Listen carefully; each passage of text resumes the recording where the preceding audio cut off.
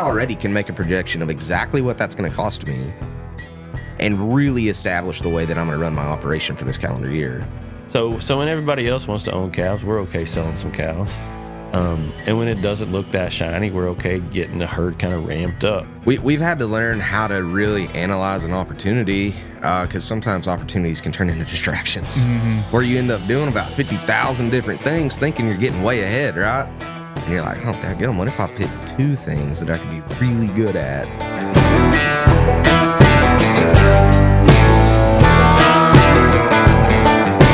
Welcome back to the Wealthy Cowboy Show. I'm your host, Crockett Carruthers, and today we have the guys from 100th Meridian Ranching, Justin Rader and Lane Hill, and we're going to dive into how they got started in that aspect, how they started that company, that business, the ranch up, and then what they're doing and how they've got creative and as far as a business standpoint and making it work.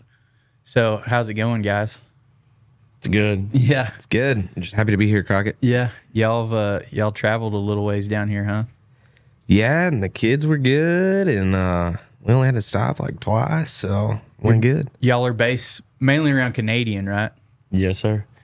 Just a little bit scattered out more than we'd like, but Yeah. call Canadian home. Right.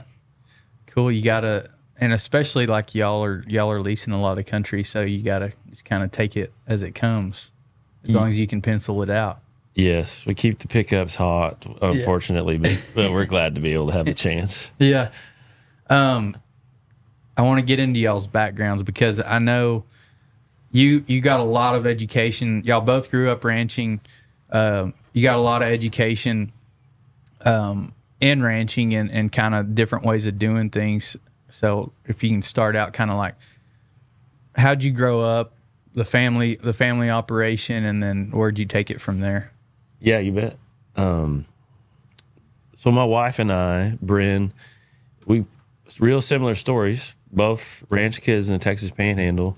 Moms were teachers, dads were ranchers. Both dads were cow, calf, and stockers. But a lot different places and ways of looking at ranching, and so that was interesting. So she's a nurse practitioner. Went to West Texas and then at Vanderbilt to get her nurse practitioner stuff, and so she takes care of that. She's good at taking care of people, and so I kind of developed the idea eventually that ag was the only way I wanted to go.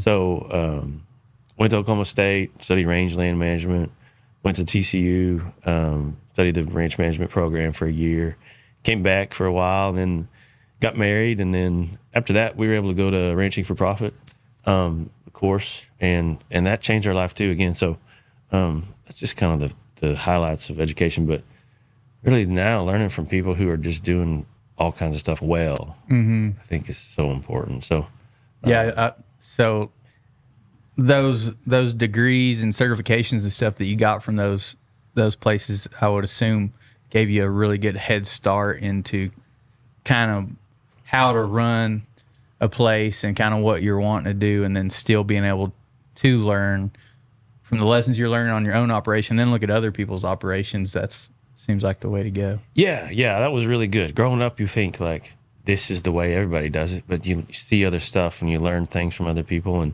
and each of those steps was a good step at the time. You know, like when you're an 18-year-old kid, you need one thing, but when you're a 30-year-old, 40-year-old that's been wrestling with stuff in real life, you need another thing kind of too. So all those steps have been good for the stage of life we were in at the time. Lane, what about you? What's your job title at the ranch?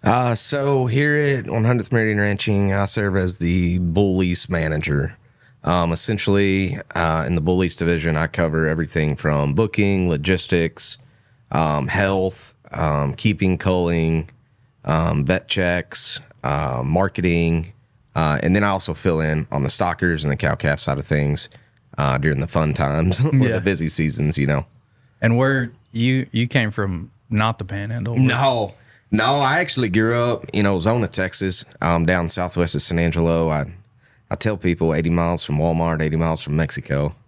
Grew up in a ranch-based family. I'd be the fourth generation here that's worked with animals and land for a living. My granddad ranched full time for himself. Eventually, he started out with nothing and worked for some folks and then ended up starting up on his own. And when I was a kid, my dad managed a ranch for like 15 years, something like that. And it got to the point where either we're going to do this on our own and take out a whole lot of debt and risk, or we're going to get a job in town. And just because of the safety and the stability of that, benefits, a guy with a young family, we thought that was the best way to go. So we did that. My mom taught school, and we shot a lot of horses and rode colts and trained dogs and stuff like that. But since I went to South Plains and Tech and kind of chased the stock show deal for a little while, and kind of found my way back to where we're at now. And it's a pretty neat path. But I tried the town deal, and it's not for me. Yeah. So we're back where we're at, and really, my wife Courtney and our daughters are really grateful. Justin's been great to work for. Him and Bryn own 100th Meridian, but I don't feel, there's not a day that I feel like I have a boss. He's created a culture that really feels like a partnership more than anything, and that's been really beneficial. I think it keeps our operation going forward. We never spend a stagnant day. But yeah, that's kind of the highlights. I'm pretty good at making a short story long. Well, you touch on something that I think is super important. Is I've heard it now that I'm researching and trying to grow and reading books and all this stuff, and then looking back I learned it in real life, but most people will go and stay where the opportunity is, not necessarily the monetary compensation. Yeah. So if you go somewhere and it starts out at low pay, but you can work your way up and eventually get to the better pay, and then also take ownership in the company and climb the ladder and get more responsibilities, you're going to attract better employees, better partners, whatever that looks like. And in my own life, that's definitely the path. It seems like I've gone, you go somewhere and you're just working for the pay, and you feel like there's nowhere to go. You're going to be looking for somewhere else to go. At some point, you're going to leave. But if you can give somebody an opportunity to grow with the company, with the operation, whatever it is, then you're going to keep those A players there longer, and for life. Yes, for sure. And I don't want to forget the people at home too, because that's our team. So there's Bryn and I as a couple, but the guy who couldn't make it today, Dusty. So he's the guy who gets stuff done while me and Lane are getting distracted on side projects a lot of times. So it's at different times we had things out of balance when I was kind of like a one-man show. I'm balancing cattle, economics, family time, and all these things, and I get a lot of stuff out of balance. But I feel like now, with us as a team, we can fill in for each other better. That makes a more balanced, well-rounded kind of business and lives for our families too, because we all have kids. We want to teach them that like ranching is fun. It's not just 7 days of work. 7 days a week work, and then it's like beneficial. And so we want to teach them that too. So it's important for us to try to stay as balanced as we can with the personal stuff too. But it wouldn't be possible without Lane and Dusty and Brand. Yeah, and I think balance that. The way that I think now, it's like I would rather work shorthanded and harder, and not be afraid to go fill in. Like, hey, you're gonna be out. I'll have to work twice as hard for a few days or a week or whatever it is. I'll whatever. But I know that if I need to go step away, you do the same for me. And instead of having 10 guys around that are just warm bodies, I would rather work around a short crew and work harder, but it's a better environment. If everybody's happy and glad to be there and wanting to help out. Yes, definitely. We don't want it to be a salt mine, but we got to be economically sound too, and stay efficient and productive. So balancing all that. Yeah. So you went to Oklahoma State, you went to TCU, Ranch for Profit. When did you start 100th Meridian Ranching in that era? Yeah, so after college, I came home and worked with my dad and family for about 8 years. And part of that, we got married. So Bryn comes and learns about, what's going on. And but even as a kid, I'd always kind of had the idea of like, it's my job to start to wean myself off a ranch salary, kind of. And it was always our dream to work towards our own stuff. And once Bryn and I had time to develop that fully, talking over, just dreaming a little bit better, we kept working for the family for a couple of years. But we felt like, and in the meantime, we were able to piece together some leases and keep working on, cow herd and some stocker deals and stuff. So we were fortunate to be able to do that, and we still had a good ranch job. But stepping towards the dream was kind of a goal, and you're kind of herky jerky. Some days you're really ready to do it, and some days you're not. I'm not so sure I can do it. But so that developed, and that stepping towards that dream was awesome for us. And a big part of that was going to Ranching for Profit. We felt like we came out of that, we realized what we had in front of us and what we could do with it, and that helped us say, hey, we're going to commit, kind of burn the ships. You hear the stories of the sailors who come and they want the crew to be on board, so they burn the ship so they don't have a way out. We kind of burned the ship and just committed. And so that was beneficial, just to have that goal, like we're going to commit, we're going to do this and finally start. So Ranching for Profit was a big help to us to kind of give us the confidence to get 100% committed. And so when you had a little bit of country built up and stuff, where did you come up with the idea? I mean, bull leasing's not new, and these other things that you're doing is not a new idea, but y'all have kind of changed it up and got creative about how you were going to make it a profitable business instead of just getting these places and turning some mama cows out. Yes.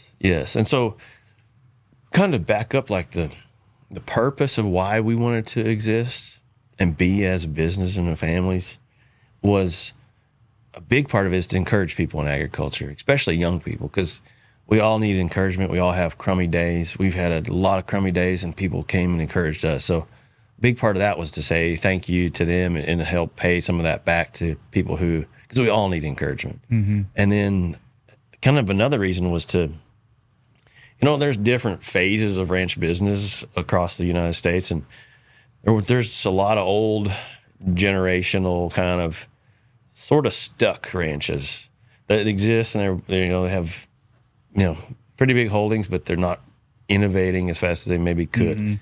We were a baby ranch at the time, and so a big part of that was to develop a model where we proved out that young ranches can be profitable and balanced and strong and secure, and do that in a way that like help breathe life back into small towns. Because that's one of our passions, kind of, is like you drive through any of these small towns on the way from here to Canadian today, a lot of them are shriveling up, and I hate that. So part of why we exist is to bring great young families back into agriculture and have it work for an economic model and a social model that breathes life back into small towns. And so that's kind of why we started doing it, and we wanted to do it in a way that was like biblically stewardship sound. And for that stewardship part, for like economics, ecology, and the people part of it.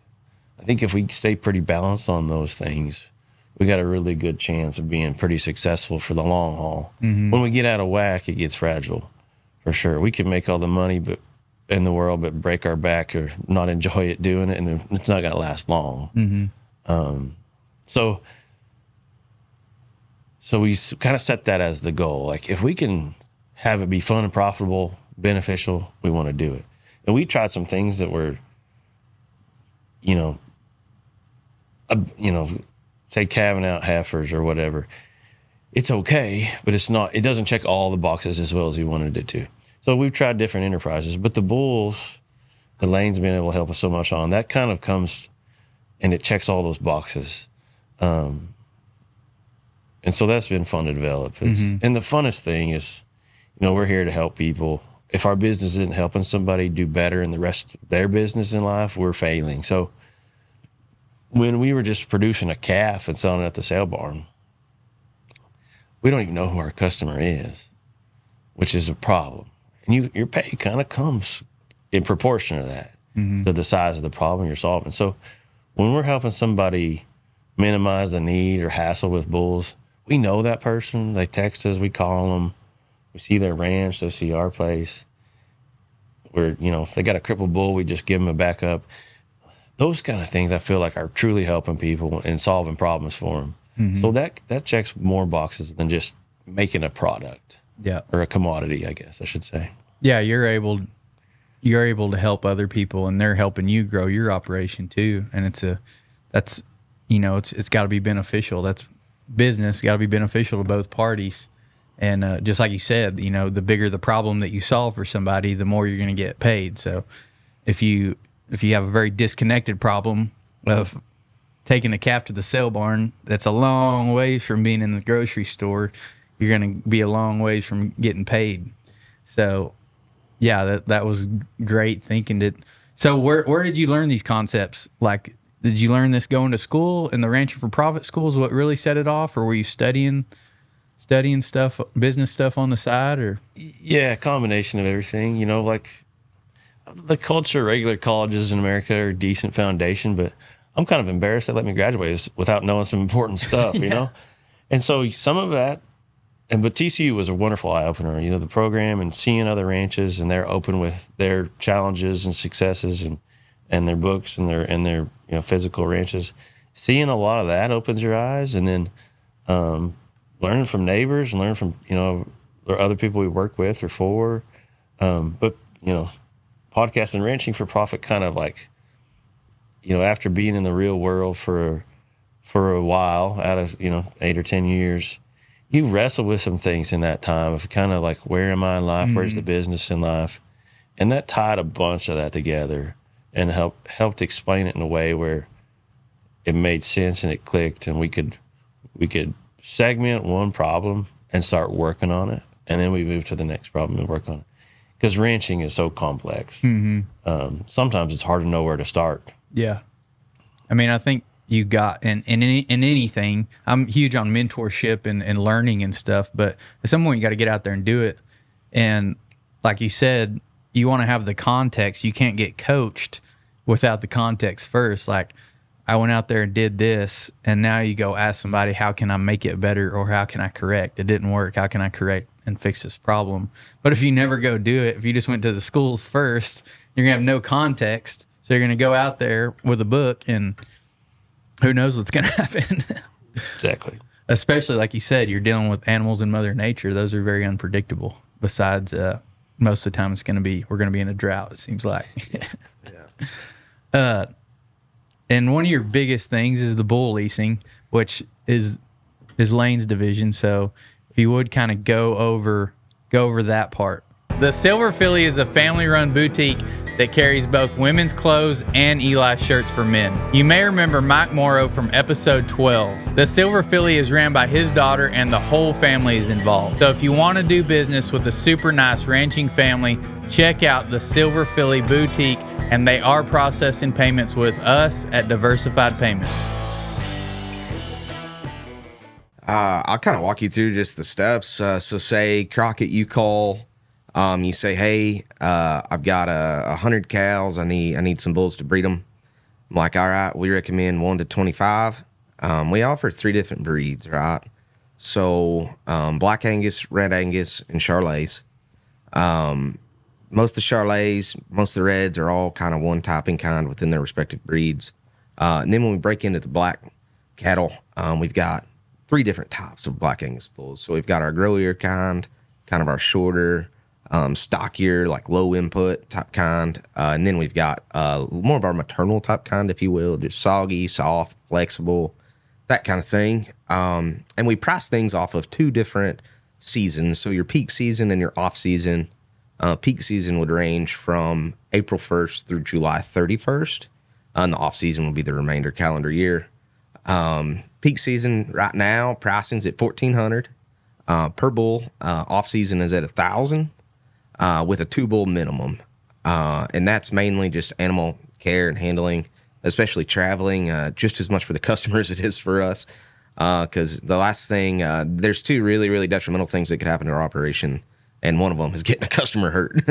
That news travels really fast. Yeah. So we need to make sure we're protected there. Number one rule: don't kill the customer. That's 1.A.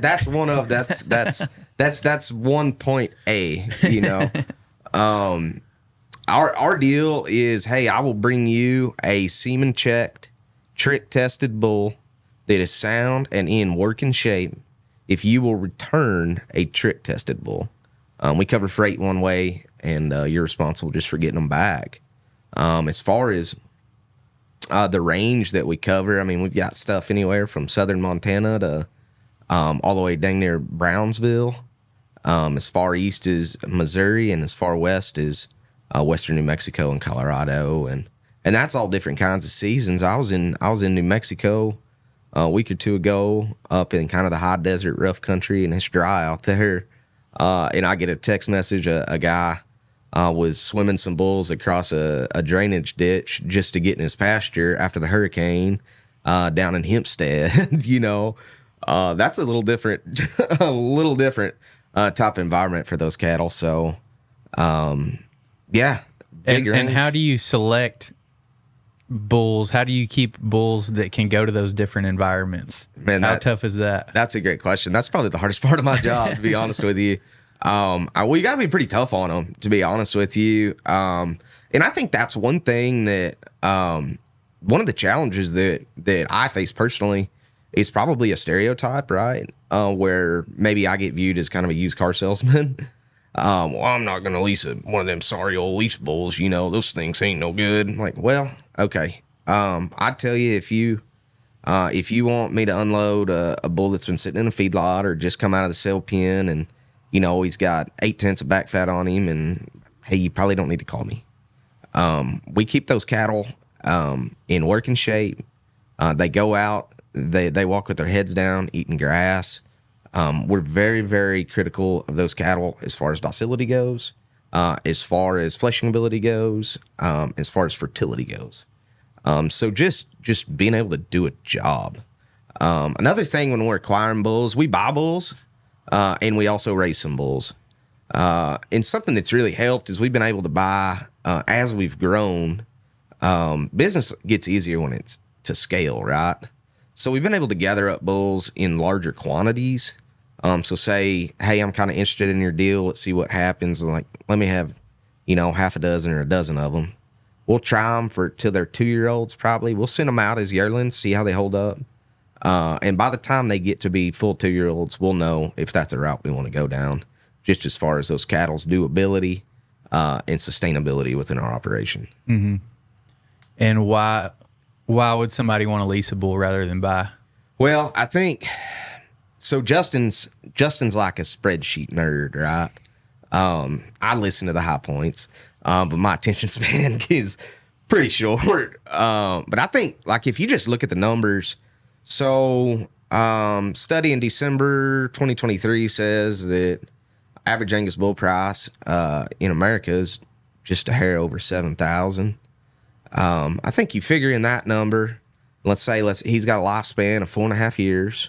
We're going to figure in depreciation, feed, hay, vet bills, cripples, sterility, and then we cull them, right? Mm-hmm. You factor all that out, I mean, you're going to be minimum $2,000 per year that you own that bull. So what it's going to cost to keep him?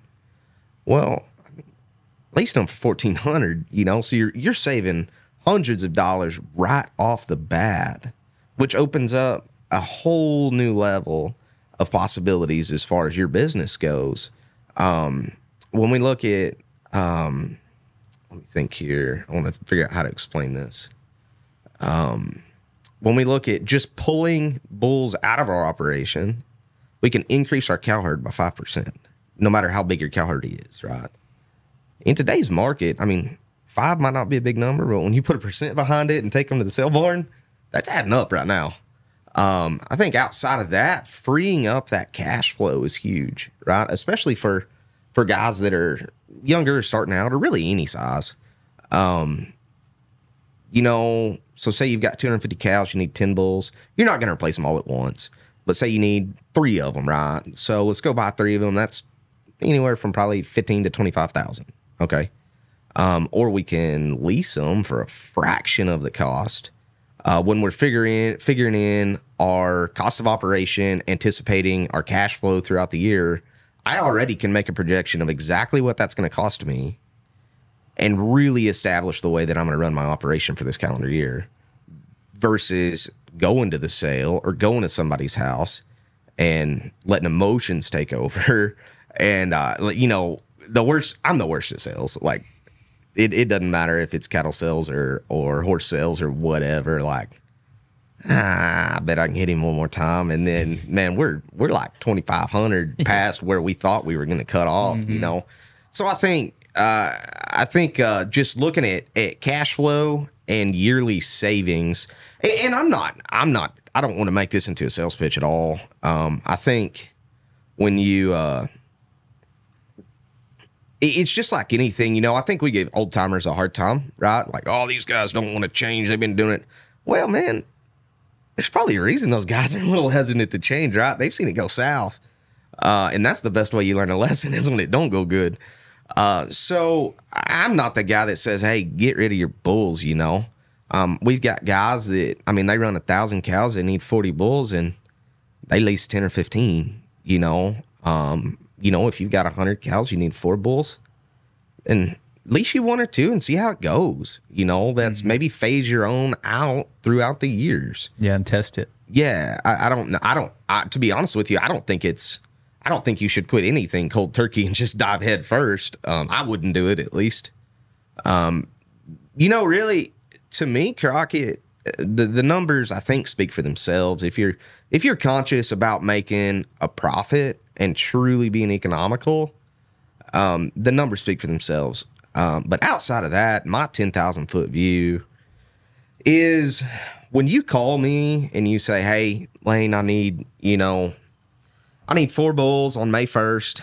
I'm like, all right, I got you booked. And those cattle are going to show up. You're going to have 4 bulls. They're going to be sound. They're going to be in breeding shape. They're not going to go backwards. They're going to be fertile, and they're going to have a clean trick test. And then if something happens while you have them, I got it covered. I'll replace him free of charge within the first 60 days of a lease. And after 90 days, they're gone. You don't have to worry about them the rest of the year. You don't have to worry about them being ready to do their job when you turn them out. And then you don't have to worry about them breaking themselves and your stuff and all the other list of things that can happen. Yeah, and I think one thing you didn't touch on was the opportunity cost of that. Absolutely. 7,000. You go buy a small operation, you buy 3 bulls. And 7,000 is a really good bull. You could buy cheaper, but just say it's 15,000. Yep. You could go put that 15,000 back into your ranch or pay yourself or whatever it is. But if you buy those bulls, that money's tied up. Whereas if you don't tie that money up, you could use that money to invest somewhere else and then pay for the lease. So you said pay yourself. Is that something we're supposed to do in ag? It's supposed to be in there somewhere. Yeah, somewhere. I thought we were supposed to work for free. But no, opportunity interest, absolutely. And I'm sorry I skipped over that. That's something that's actually, Justin's like the king of interest when it comes to running numbers and looking at our different enterprises, whether it be stockers or cows. And those numbers look really good until you figure an opportunity interest and you're like, wait a second, we might be doing something a little different with this capital. But yeah, and then also, like you said, I've worked at places that go buy the high dollar bulls from the registered operations that cost, $5,000, $6,000, $7,000 or whatever and up. And you go buy a handful of those good young bulls and then you get them up the next time and you got one with the broke dick or one with the broke leg or something. And that stuff's just going to happen. Yeah. You're like, what do we do with these? Like, yeah.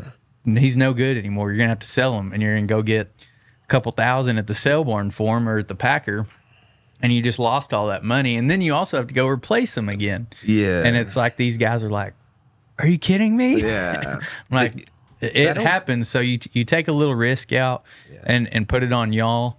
And it, like I said, the opportunity cost, you're eliminating some risk there. So I think it's a really good problem that y'all have solved here. Yeah. And there's been a learning curve. I mean, I learn every single day, just as far as, in business, like the biggest opportunities come when you find something that nobody else wants to do, right? Or isn't able to do.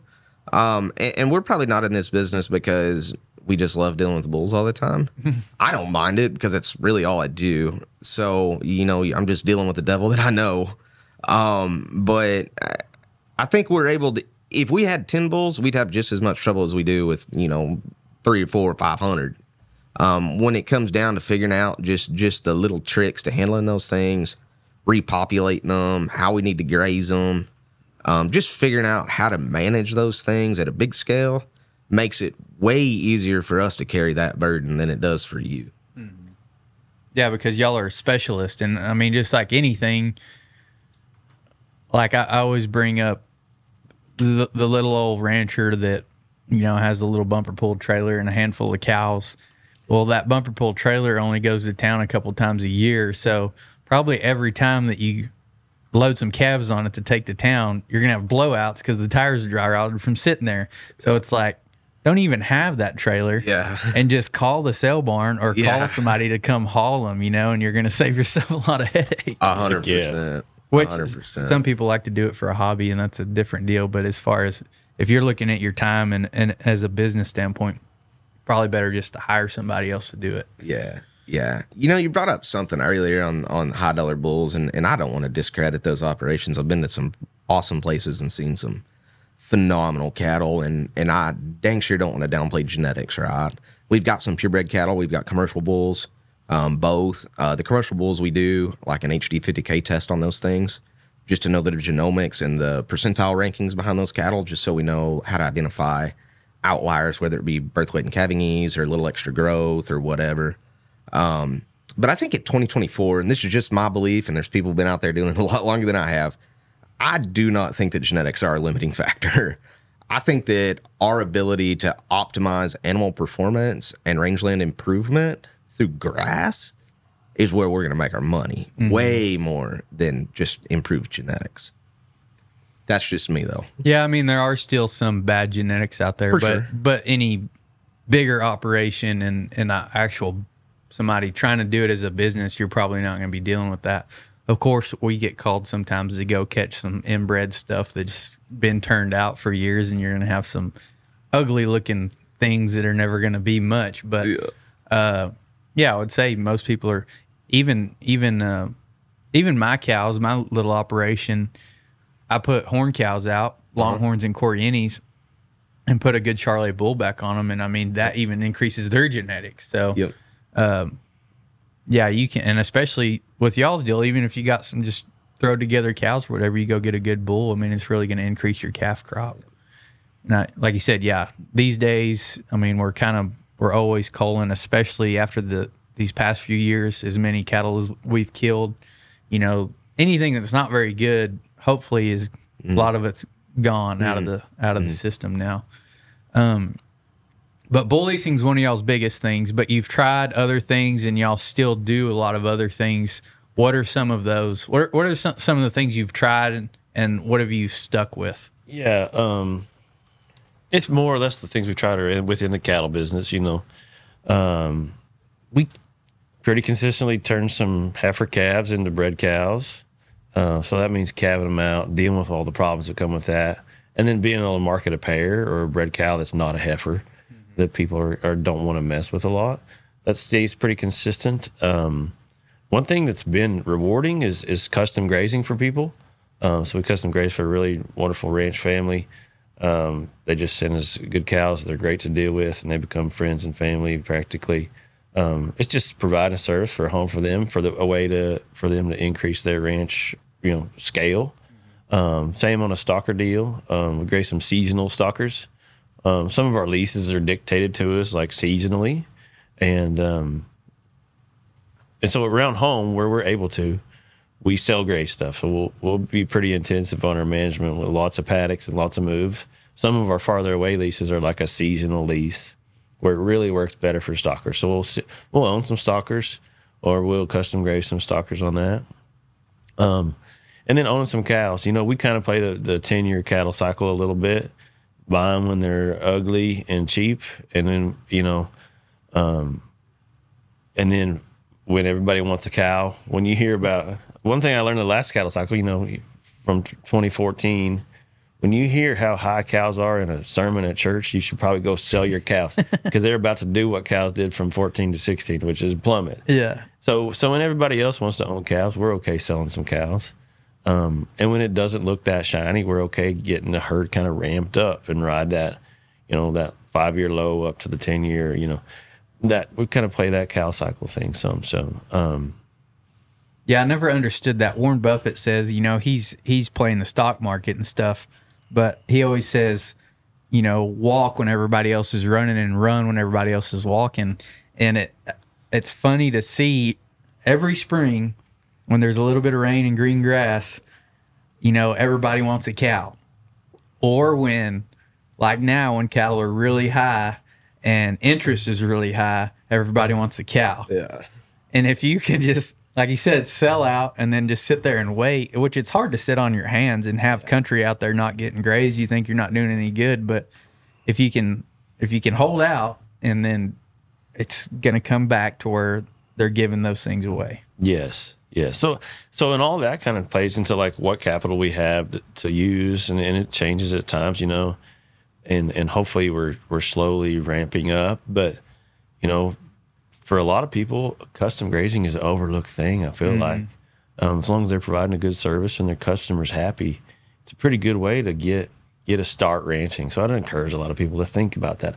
I had never thought about it till I'm 30 years old. You know, that's kind of embarrassing how limited my scope of imagination was on ways to make money. And we're really, you know, just use Sunshine Salesman, upgrading Sunshine to grass to beef or a service. And we gotta keep the main thing for sure. Yeah, I mean, if you can go find the grass, then you can put your own on it, or like you said, sell to somebody else, just be the middleman and get paid, and you don't have any risk there. It's the same thing as a few episodes ago. We had a guy that was a wholesale real estate guy. If you go find the deal, you're going to be able to monetize it, whether you're just the middleman or you're able to fix it up and do it yourself. Yeah, yeah. And I would say that's the biggest thing, and that's hard. How have you been able to find those leases and find that grass? I wish I could tell you. Some of them are just, you know, luck or the grace of God, and the people come to you. Mm-hmm. They say, like a neighbor came to us this year and said, "Hey, would you like to lease this place?" And we said, "We'd love to." Some of them, I feel like we have drug our guts out all over the Texas Panhandle trying to get these ranch leases, and we are about 0% success. So I don't have an explanation for it, but one thing that does relate to it is it's all relationships. Mm-hmm. And we lease from 7 or 8 different landlords, and fingers crossed, knock on wood, they're all happy and we've never lost a lease. But they become like family and everybody has different levels of involvement with their property. So, you know, a landowner, some of them have never seen the place that they lease to us. Some of them live on the place, and we see them every time we're in there checking cows. So there's different levels of engagement with how they want their property to be for them. Mm-hmm. But really talking to them, communicating. We do rangeland transects and photos. I'm a range nerd. And we relay that in our grazing chart and our rainfall and things like a quail hatch or oil field traffic. And fence condition, what we're doing and when. We try to relay that to all of our landowners as much as they want it. Mm-hmm.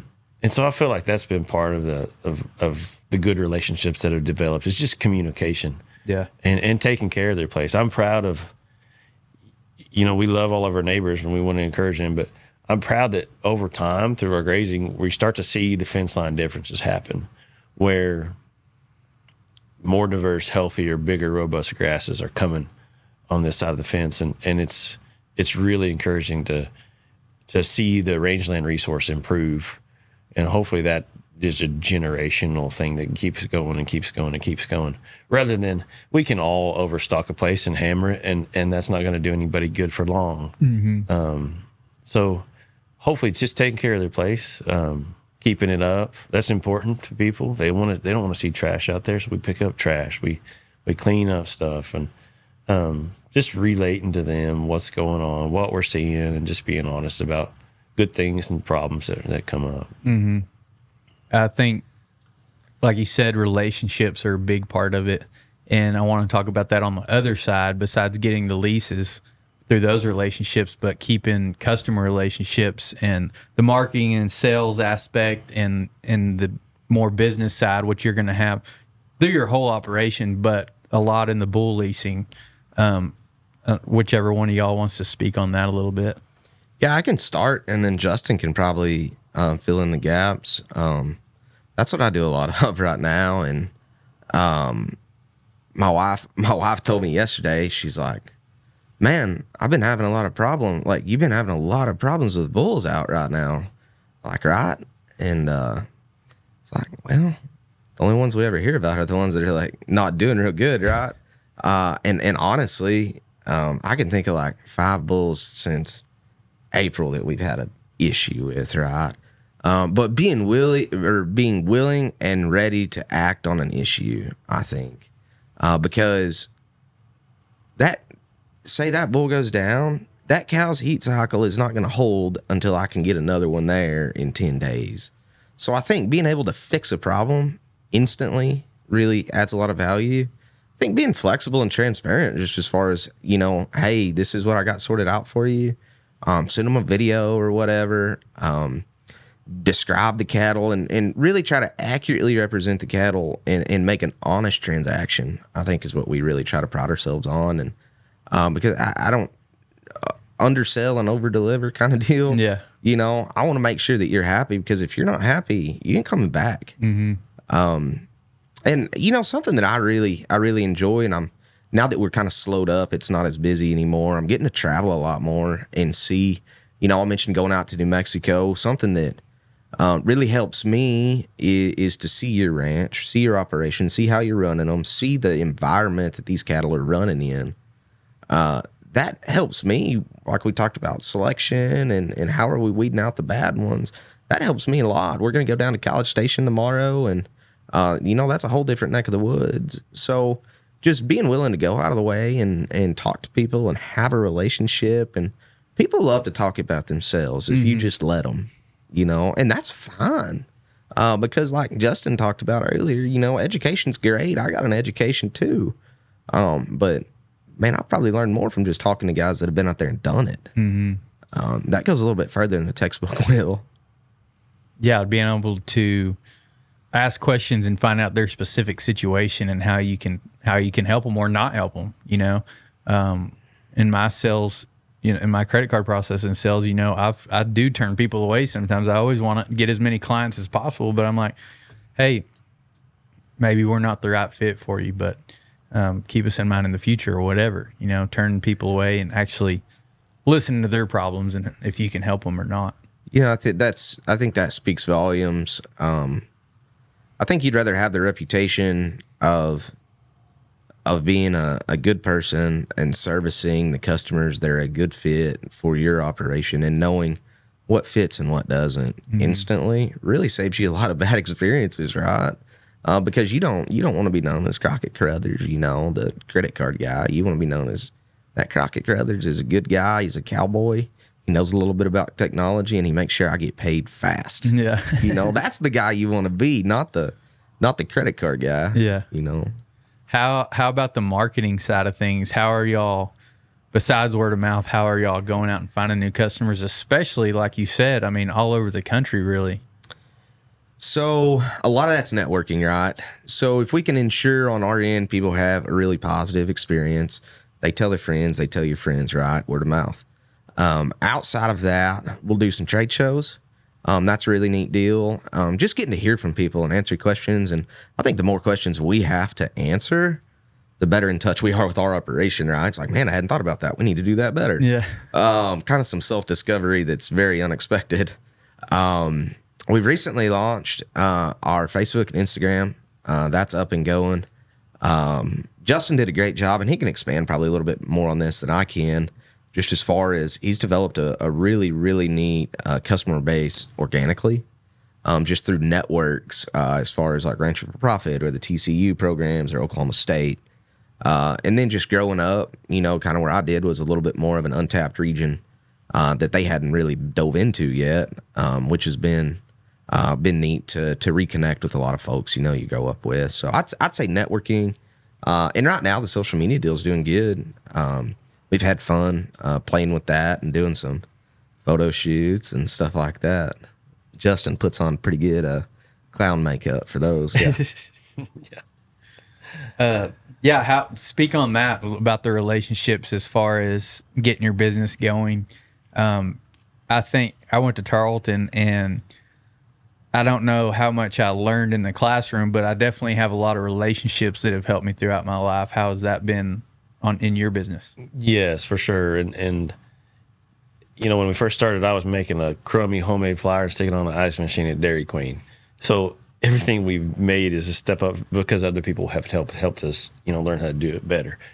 But it is people and relationships ultimately, and you know, a lot of that networking helps.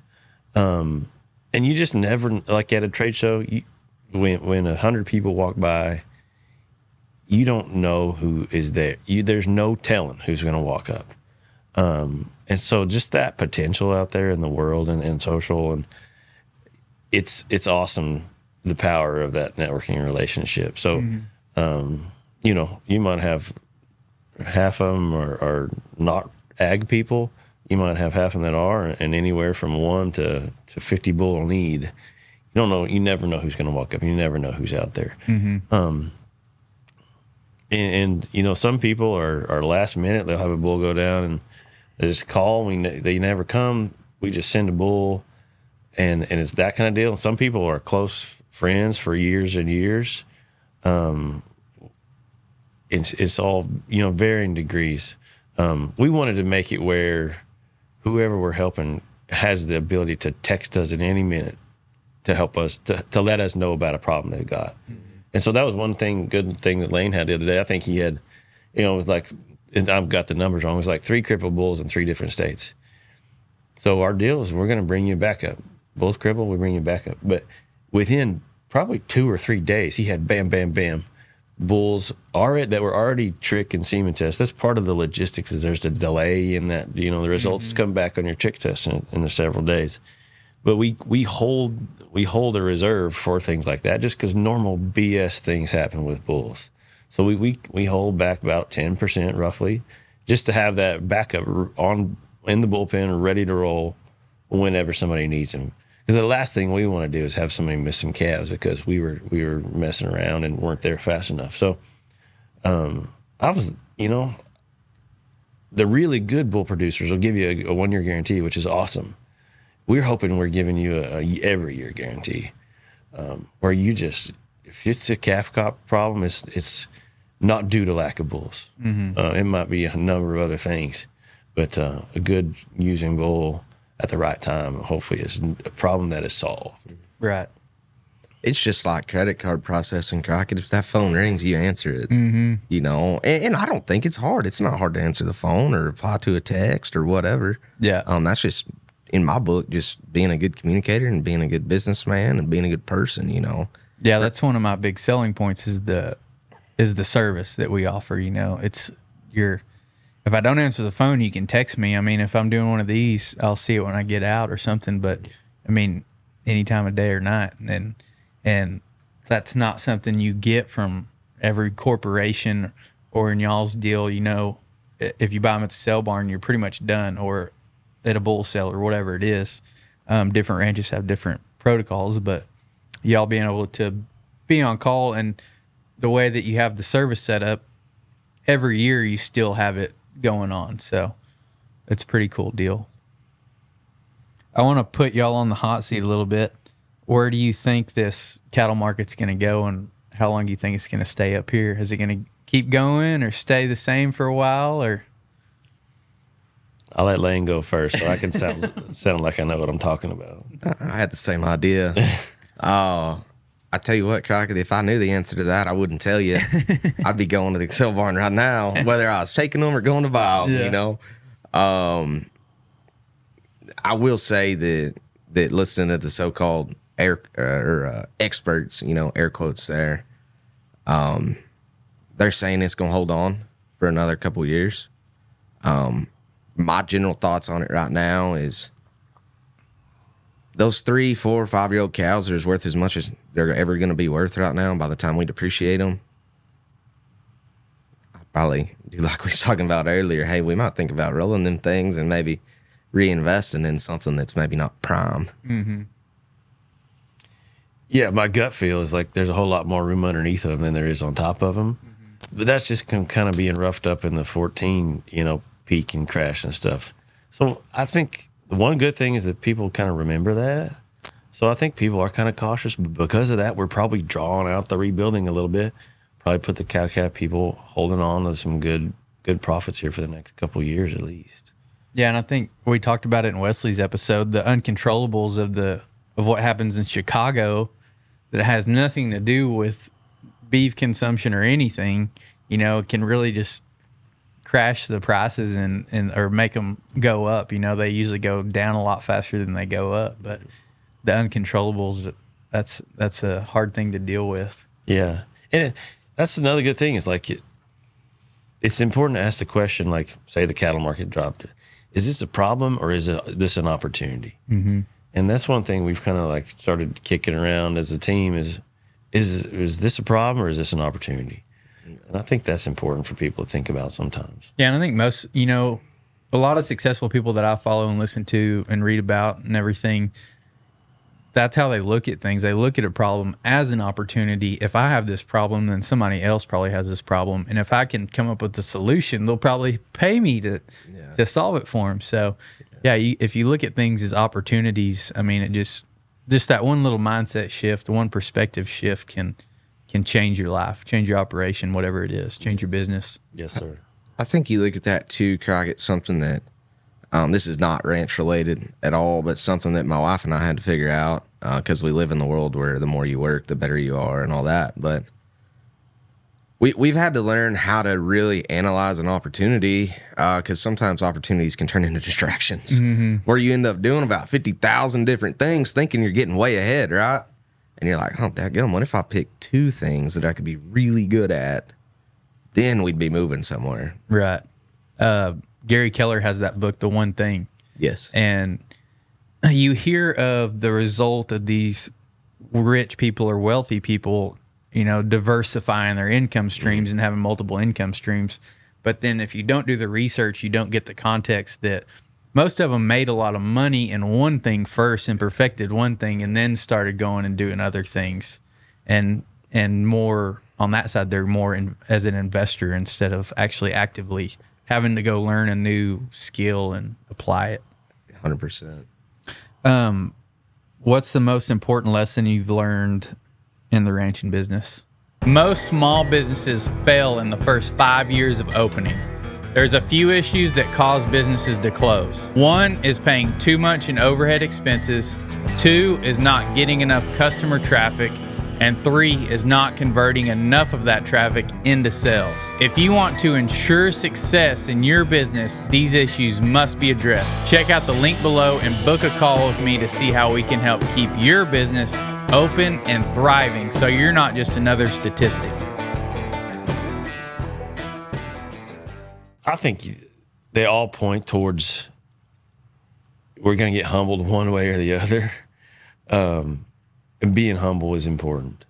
Whether it's like working with your spouse and learning their ins and outs of things they love and don't love in the business or a relationship or drought or market or whatever the challenge is, being willing to be humbled and not let it crater you is good. Like we had that fire this year, the Smokehouse Creek fire. We had a fire in 2017. if those things don't change our lives, we didn't have a pulse. Like, we didn't have emotions, or each one of those changed our lives in a totally humbling. It kind of craters you in a way, but it enriches your life in a different way that I can't really explain. So being prepared to be humble is a good thing to have on your radar in ranching. Yeah, I mean, you could relate that back, the fire, to what you're saying, probably, because those fires come through and it's devastation at first, but then when the rain comes back, I mean, it comes back green and in better shape than it was. So, you bet. Like you said, so you go through those hard times and it cuts your legs out from under you and you're like, what the hell? But then you're going through the hard time to come out better on the other side of it. Yes, sir. I think for me, Crockett, it comes down to two things: work ethic and attitude. When I say work ethic, I think it kind of relates back to what we've talked about, is working hard is not good enough. You got to be working at the right thing to make it. And I think that's important, because we weren't taught that. We were just taught to work hard. We weren't taught to work smart, growing up. And I think when I refer to attitude, one of the Burson boys, which one of them says, like, ranch hard and be happy, right? I tell you what, that might have been said as a joke or whatever, but I take it pretty serious on those crummy days. Hey, we're going to ranch hard and we're going to be happy. And kind of to Justin's point, if you get wrapped up in the negative, because there's a lot of variables in this way of life, and if you just learn how to be happy and just take the good with the bad, man, you gotta. It's a neat life, but you got to make sure your head's on right, or else it can be pretty miserable. Yeah, there's a book I read a while back, and I can't even remember the exact title. It's like The Warrior's Way, or something about the Warriors or something. But a lesson I got out of it was two things you can control in life is your attitude and your effort. Yes. No matter the situation, whether it's bad, whether it's a fire, or you're on top of the world, you can always control those two things. And it comes just exactly what you said. Work hard. You can control that. You can't control a fire or Mother Nature. You can control working hard, and you can control your attitude towards it, being happy. And it's not near as much fun to be mad and unhappy. No, it's not. It's not very fun for the folks around you either. Allegedly. I don't know. What is y'all's favorite restaurant? Josephine Street. Where is that at? San Antonio. Yeah, super, super neat.